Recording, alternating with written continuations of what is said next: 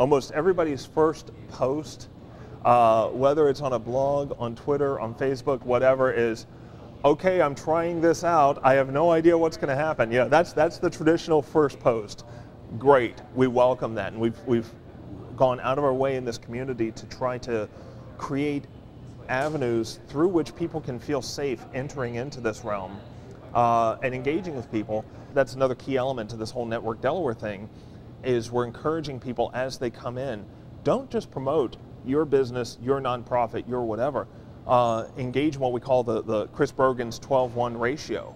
For every message you're sending about yourself and your own company and your own nonprofit, send 12 messages for others, which is as simple as you know, for most people, be forwarding a message on email.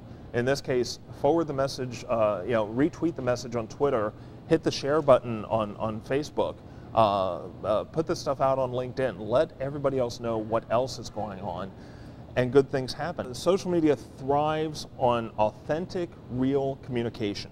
Okay, so yes, it is very easy for a company to get on, start a Twitter account. It's free, it's easy, and then just turn it into a regular feed. And so all they do is the one-way communication. You know, check out our latest press release, check out our latest product, whatever, blah, blah, blah. You're going to be ignored. And there's thousands of them out there.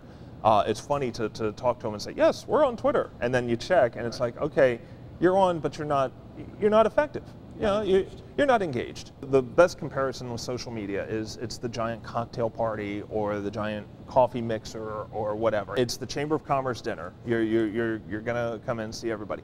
Now, what happens more often than not for those people who say, I tried it and I don't see what the big deal is, chances are they got on, they maybe created an account, and then didn't know what else to do. And the magic happens when you start actually connecting, following people, having people follow you back, you start the conversations.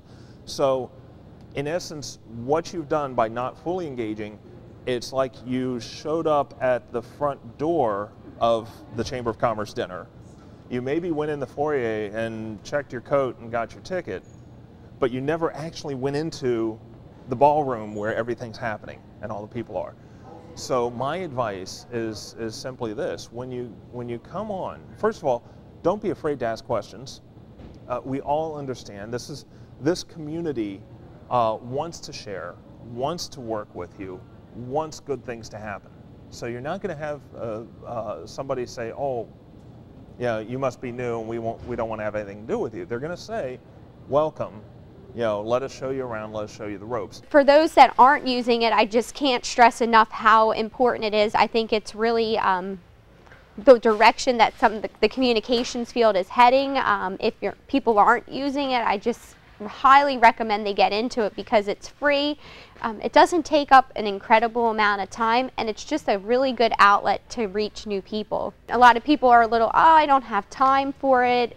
You know, you do have to keep up with it. You can't just tweet once or twice a week, and you really need to work to develop those relationships with others. I make sure that I update the page at least 3 times a week, because if you're not there, then they don't see you. You know what I mean? And it doesn't have to be like advertising each day, because people really get tired of that if you're just always like sale, sale, sale, you know what I mean? So like even if you just have some little funny thing that like you just got in something that's like pretty funny, or even just say something funny about like the town, or something funny that happened in the shop, you know what I mean? Just something that like, and especially if you personalize it, a lot of times people actually see you as more of like a person, not as like a business, and people want to shop more with people that they can relate to, not just like a cold business, you know what I mean? So it's almost like they get to know you, and then and then they actually think that like, well, like we become friends with a lot of people, and then like people, you know, want to go to their friend shop. They don't want to go to like someone that's going to give them a hard time.